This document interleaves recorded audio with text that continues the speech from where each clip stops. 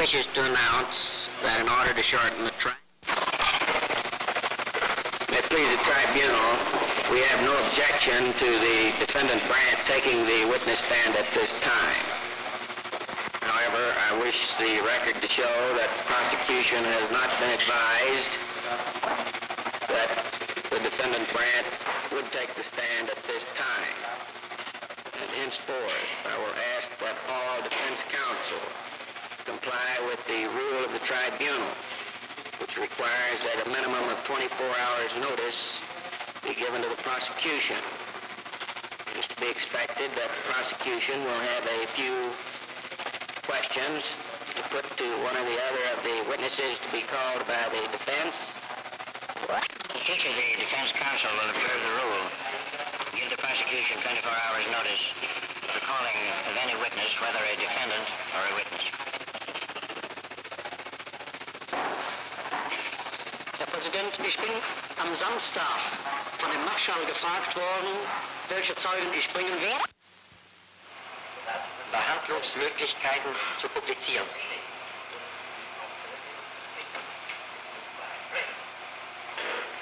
Er schämte sich dabei nicht.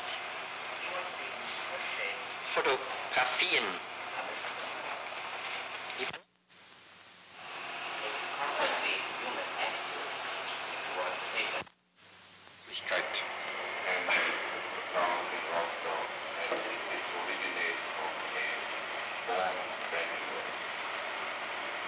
Wir, seine Untergebenen, in der Klinik, es ist gleichgültig, ob es die Ärzte oder die Schwestern oder das Pflegepersonal war,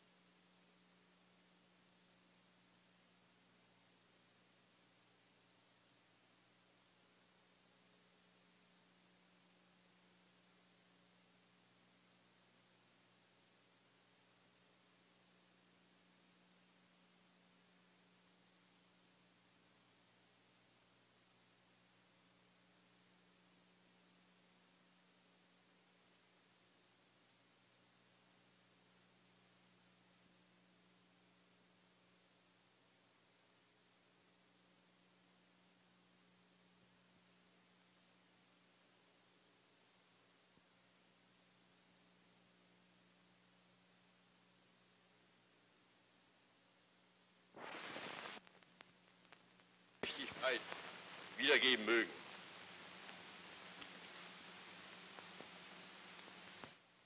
Darüber weiß ich nicht, ob es im totalen Krieg dieser Weltneurose überhaupt ein Land gab, wo der Geist nicht zum Kriegswerkzeug herabgewürdigt wurde. Irgendwie waren fast überall Werte und Lösungen für den Krieg eingesetzt. Der erste Schritt ist auch hier auf dem geistlichen Gebiet der entscheidende. Ich erlaube mir daran zu erinnern, wie im Nervenkrieg gerade auch die Propaganda für und mit medizinischen Präparaten als erster Schritt den Befehl zum Überprüfen der Sulfonamide auslöste.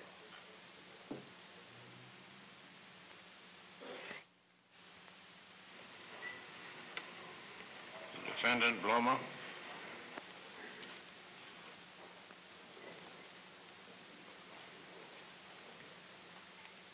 Ich habe hier vor dem Hohen Gericht in aller Offenheit bekannt, dass ich insonderheit bis zum Ausbruch des Krieges ein überzeugter Nationalsozialist und Anhänger Adolf Hitlers gewesen bin. Ich habe auch erklärt, warum ich 1931 Parteimitglied geworden bin. Und zwar, weil die politischen Verhältnisse damals in Deutschland auf die Endauseinandersetzung zwischen dem Kommunismus und dem Nationalsozialismus mit Riesenschritten infolge des wirtschaftlichen Chaos braucht und enttäuscht worden ist.